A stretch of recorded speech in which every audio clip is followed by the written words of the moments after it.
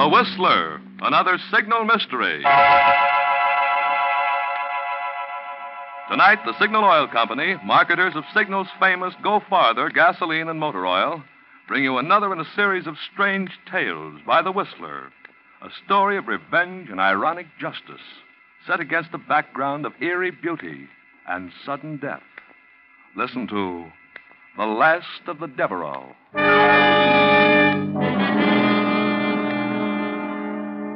But first, an interesting fact. Last week, 100 motorists were asked how long since your front wheel bearings were repacked. Believe it or not, 72 out of the 100 didn't even know wheel bearings are supposed to be repacked, which will probably account for 72 cases of wheel bearing trouble at a time when car parts are hard to replace. You see, front wheel bearings aren't lubricated every 1,000 miles like the rest of your car. But every 10,000 miles, car manufacturers say front wheel bearings must be removed, cleaned, and packed with fresh grease. It's a precision job because the bearings must be adjusted so as not to bind, yet not be too loose. That's why it's a good idea to have your neighborhood signal dealer do this important job for you. He not only has the needed tools and special wheel bearing grease, but because he's in business for himself, you can count on him to do a conscientious job that will keep your wheel bearings happy for another 10,000 miles. Yes, 72 out of 100 didn't know it. But repacking your front wheel bearings is a mighty important way your neighborhood signal dealer can help your car go farther. And now,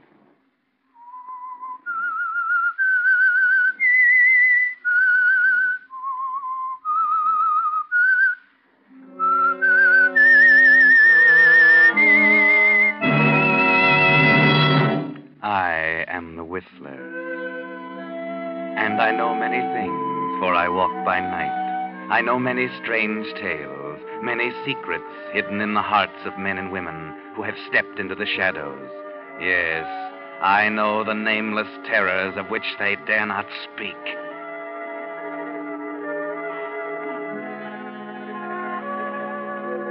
In the bayou country of the Deep South, a land inhabited by the descendants of early French settlers, stands an ancient mansion called the Cypresses.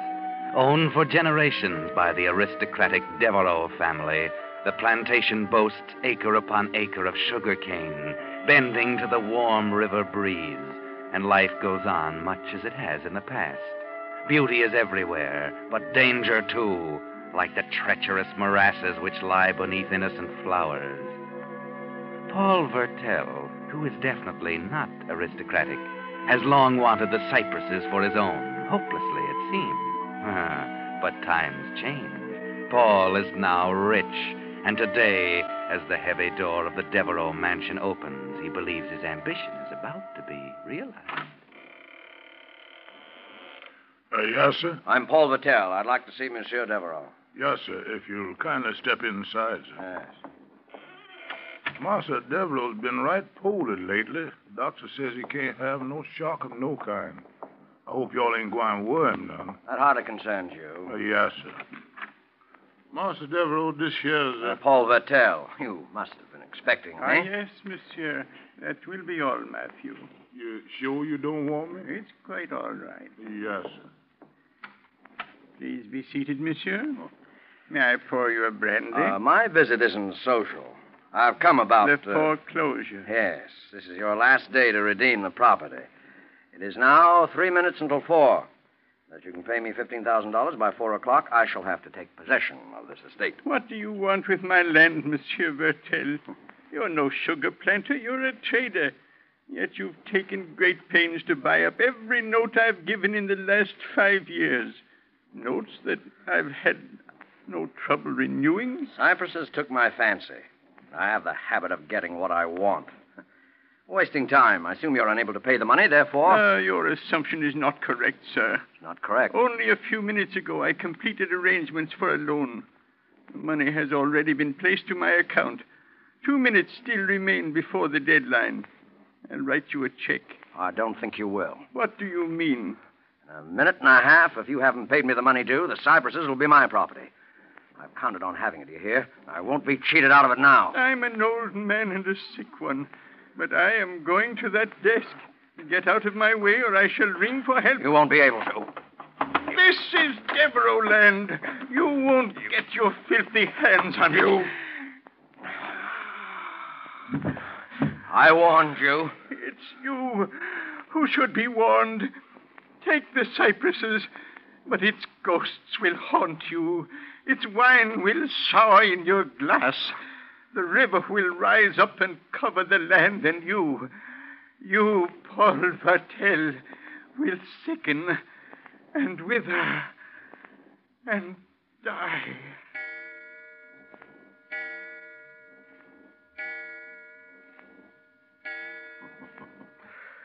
I won, Devereaux.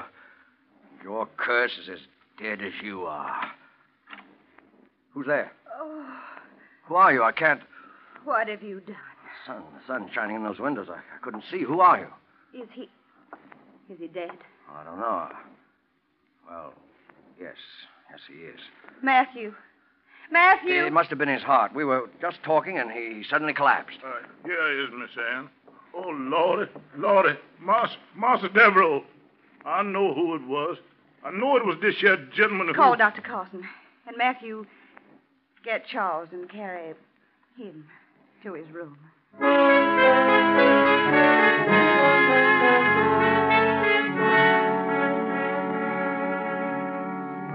Poor old Monsieur Devereaux. But how very fortunate for Paul Vertel, now the new master of the cypresses. Paul is quite pleased with the way things are going. By nightfall, Dr. Carson has already signed the death certificate. An inquest would have been such an annoyance. Then, too, there is this Miss Anne, young and fascinating. Miss Anne, who at the dinner table identifies herself as Anne Martin, the Devereaux' housekeeper with a strong love for the cypresses, its gloomy old house, and its swamps. Now, what do you intend to do with the cypresses, Monsieur Vertel? Sell it at a handsome profit? Oh, no. I intend to live here, mademoiselle. When a man has spent 20 years fighting a highly unsympathetic world, he sometimes longs for a gentler mode of living. I mean to find it here. I believe there's an old family saying that only a Devereaux can be happy at the cypresses. I found that old family sayings have even less vitality than the old families which say them. I didn't know if you planned to stay, Monsieur Vertel, but I had a room prepared for you. I'm afraid there's no choice. I was, unfortunately, all too aware that Devereaux couldn't meet his obligations, so I made arrangements accordingly. An agricultural expert will be here first thing in the morning. I begin to understand your success in the world. Oh, but here's Matthew with some port wine. You'll find it very excellent. Ah. To the new master of the cypresses. And new life for a dying house.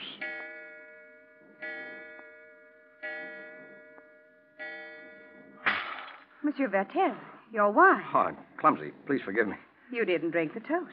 The clock, it struck 4 times. Is there anything odd about... Oh, I see what you mean. It must be nearly 11. That's strange. I've never known that clock to be wrong before. Master Devereaux died at 4 o'clock. It's his spirit of wandering. Matthew, you better go back to the kitchen. Yes. These old servants. Oh, but you seem tired, monsieur. Would you like to go to your room? Huh? Oh, well, yes, I believe I would. It's been a trying day for us all. I'll show you up. Oh. It's at the head of the stairs. Thanks. That's a spooky place. I suppose a stranger would find it so. Oh, mademoiselle. Yes? Don't suppose you've made any plans for yourself, that is. Why, no, I haven't. Everything happened so quickly, I'll have to find another job, of course. I hoped you'd consider staying on here for a while at least. All right, monsieur, if you wish it. Oh. Someone will have to make arrangements for the funeral. There are no relatives. You're more than repaying any debt you owe Monsieur Devereaux. I want to do what I can. Oh, here's your... Good Lord. Devereaux. Oh, I must have made a mistake. He looks quiet and peaceful in the candlelight. Lying there so still. Yes, his troubles are all over, if that's what you mean. Miss Ann, you take that gentleman out of here. Take him out before harm comes to him. Who's that? Oh, it's just Charles, Monsieur Devereaux's man. He's sitting up with his master's body. Please take that gentleman out of here, Miss Ann. It's all right, Charles. Shall we go, monsieur? By all means.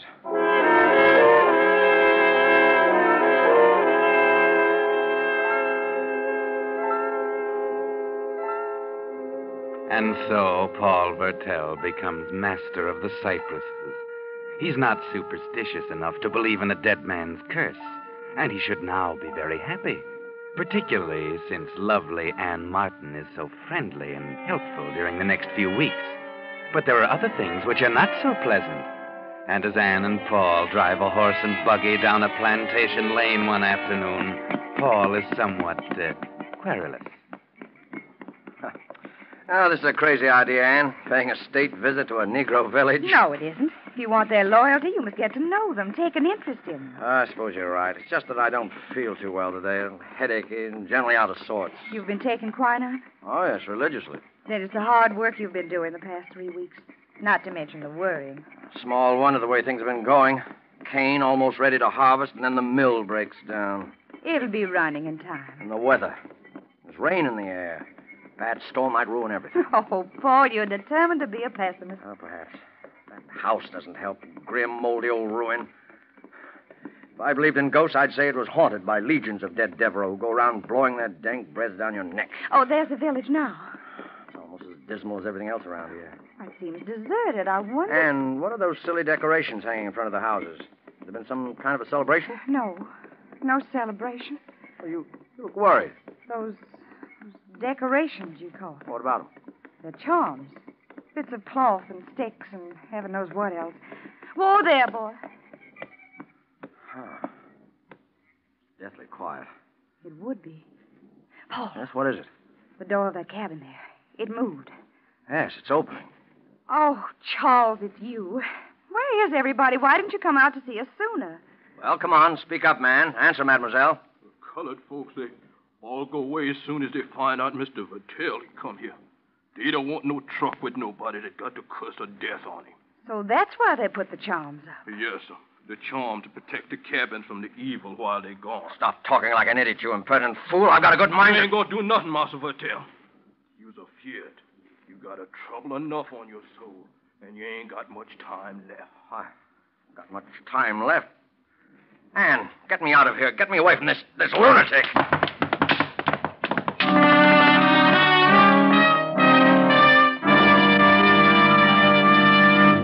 You are listening to The Whistler, another Signal mystery, brought to you by your friend, the Signal Oil Company, marketers of Signal's famous Go Farther gasoline and motor oil.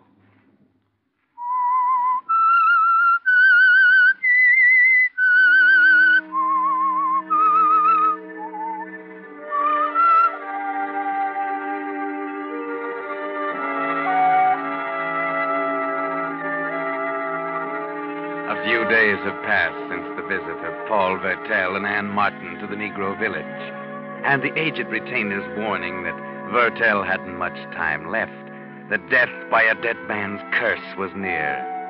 But today, Anne has persuaded Paul to accompany her on a picnic in the woods, perhaps in the hope that it will rouse him from his melancholy mood. Oh, come on with that picnic basket, slowpoke. You're a fine country gentleman. Out of breath already. Well, it's been a long time since I've spent an hour tramping through woods as thick as these.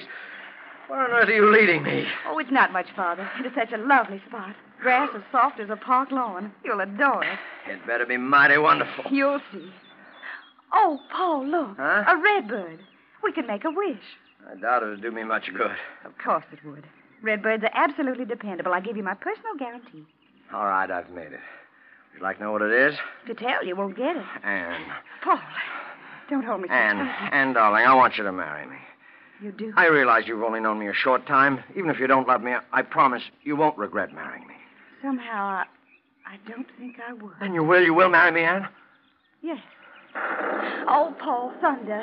And look at those dark clouds. Anne, please. It's going to rain any minute. We better get back to the house. Oh, after dragging that basket all this distance? We can have our picnic at home if everything's not soaked. Come on. I know a shortcut to the road.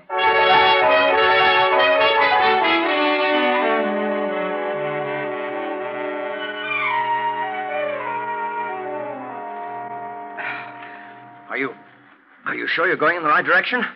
Looks as though we're heading into a swamp. You see that little hill over to the left? Yeah? The road's just beyond. Hurry, I felt a drop of rain. I can't keep this up much longer. I'm winded. Anne. Paul, here. Take my hand. Oh. Oh, the slime. It gives me the creeps. You're all right now. Lucky you didn't sink very deep. Stay on the path, though. These bogs are like quicksand. Oh, this is a horrible place. We'll soon be on solid ground.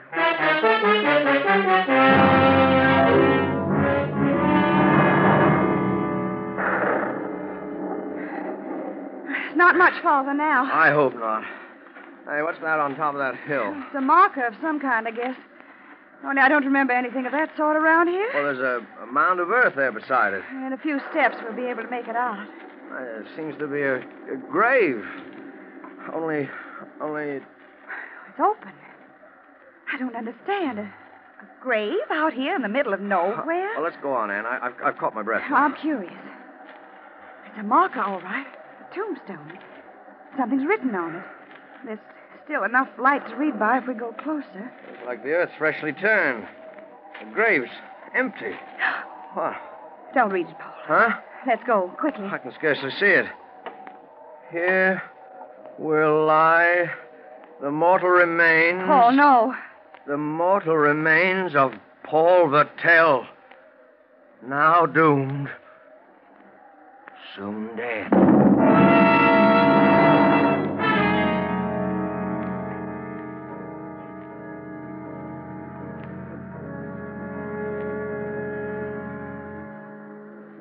Drink the coffee, Paul, and take this quinine capsule with it. You've got an attack of malaria. Yes, of course. I just can't hold myself. Those chills.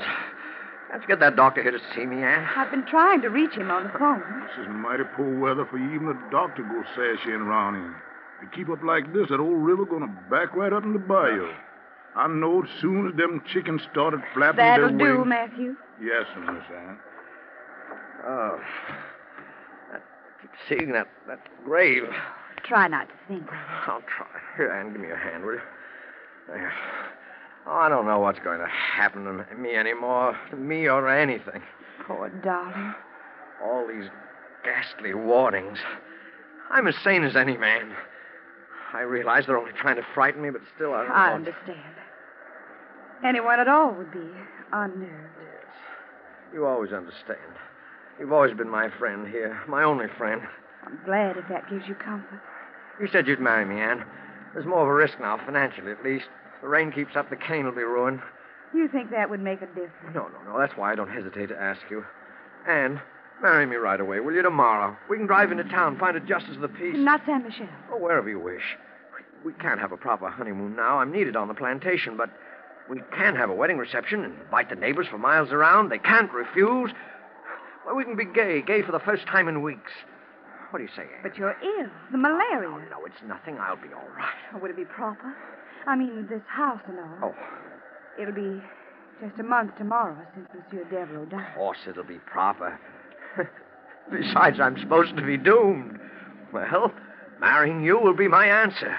It'll be my defiance. You're sure? I'm very sure. And with you beside me, I'll fear nothing. Because you're strong and brave. And you'll be my protection. Yes, Paul. I'll be your protection.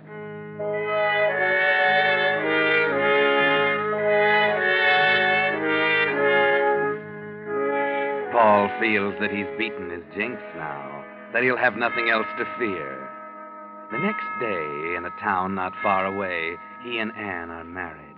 The ceremony is performed by a magistrate, with strangers as witnesses. Afterwards, they drive back alone to the cypresses, while the rain pours down and the rising river spreads beyond its banks. Well, Madame Vertel, here's your home and your first party with guests who've come to help us celebrate. Oh there. Oh. Charles, Matthews. Confounded, why isn't one of them here to take care of this horse? I'm not going to wait. I'll come with you.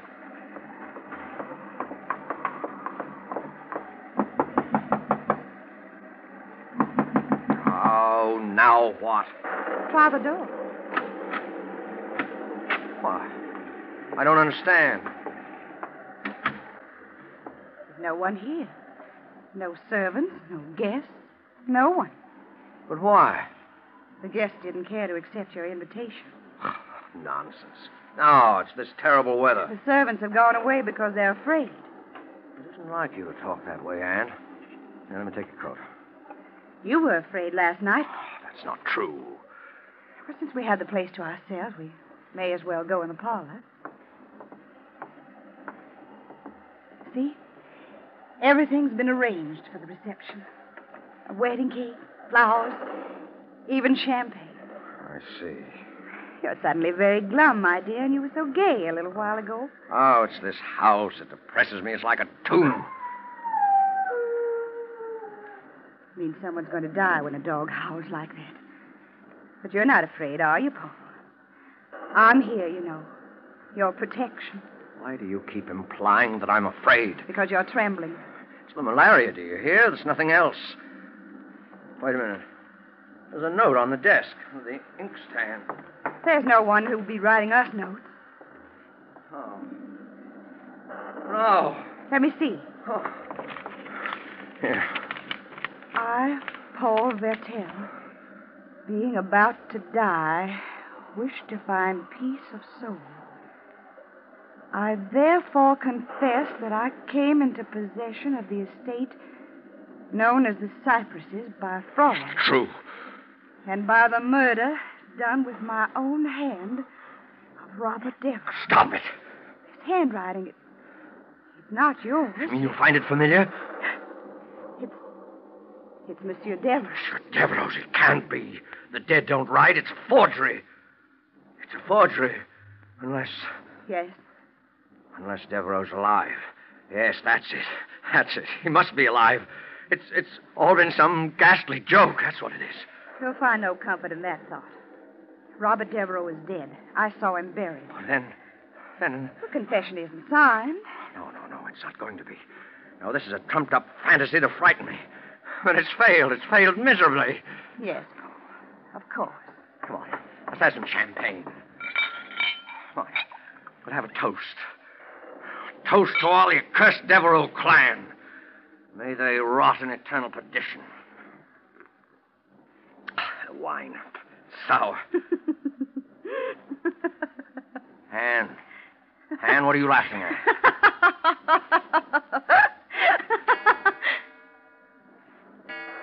Oh, no. That clock. Yes, Paul. The clock. You remember when you first heard it? Talk like that. Don't talk like that. Why not, Paul? Surely you're not frightened. The lights. What's happened? They've gone out, Paul. The lights. And you're alone in the dark. Alone with that cursed Devereaux clan. One alive, the other's dead. Anne, what are you trying to do to me? You remember Robert Devereaux's last words. Take the cypresses.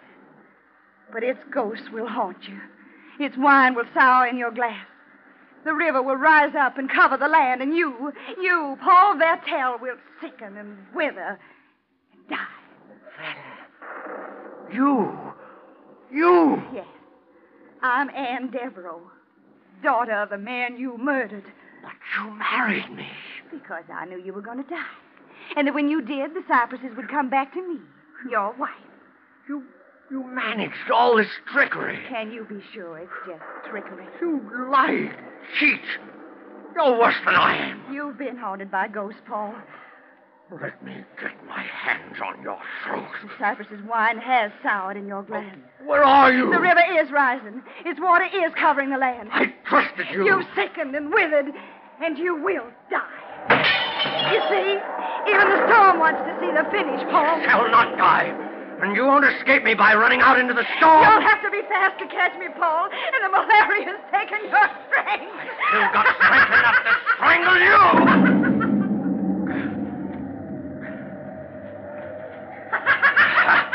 I'll kill you.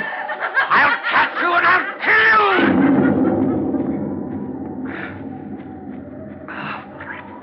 Paul. Over here, Paul. Just a few feet away. You can see my white dress. My wedding dress. Yes, I see you. Do you still want to kill me, Paul? Yes, I want to kill... Oh! What's the matter, Paul? I'm waiting. I'm almost within reach of your hand. It's quicksand. Anne, I'm sinking. Paul, dear, you should have been more careful. You should know your own land better. Where there is land. Anne, help me. Help me, Anne, before it's too late. You have nothing to fear. You're not going to die. You said that yourself. Oh, help me. Help me. You didn't help my father. Anne, have mercy. You had no mercy. Anne, please.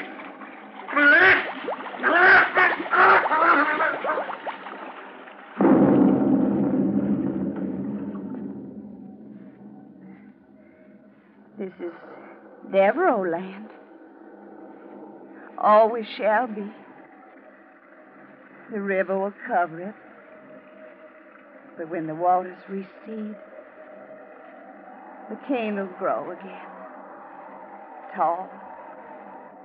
Tall and green.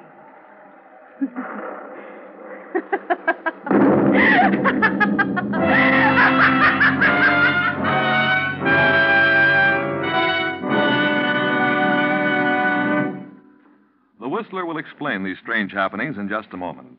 Meantime, here's an interesting incident called to our attention by Miss Norma Oberjorgi of Long Beach, California, who writes, "While returning from a trip recently, my motor heated up so I was afraid something serious was wrong. When I mentioned this to my signal dealer, he said, 'Wait a minute.' And pretty soon he was fussing around under the hood with a brush. It seems I'd driven through a swarm of insects, and they clogged the radiator grill. When he finished brushing out the insects, my car was running as cool as ever. It's really great to trade with a signal dealer like that." Yes, friends, it is great to trade with dealers who give not just the service you ask for, but also the service they know your car needs to make it last. That's why so many folks are switching to signal stations. They know that when a man's operating his own business, he naturally tries to please you better, so you'll come back again. And these days, when our present cars have to outlast the duration, such conscientious signal service can spell the difference between the 1 in every 12 cars that will go off the road this year and those that will go farther. Now, back to the Whistler.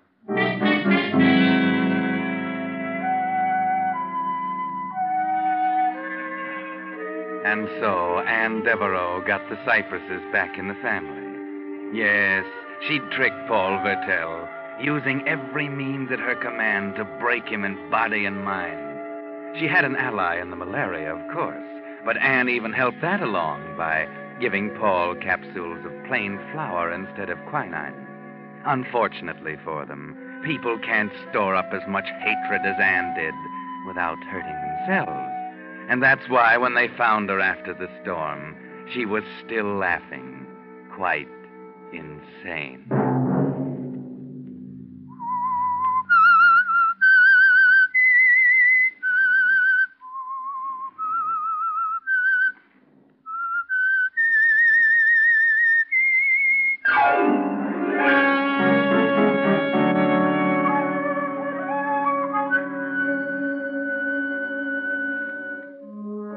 The Whistler is broadcast for your entertainment by the Signal Oil Company, marketers of Signal's famous Go Farther gasoline and motor oil, and your neighborhood signal dealer, at your service to keep your car running for the duration.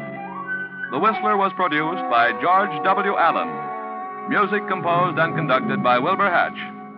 This program is being transmitted to our troops overseas by the Armed Forces Radio Service. Next Sunday night at 7:30, the Whistler will bring you another signal mystery, Till Death Do Us Part. Bill Pennell speaking.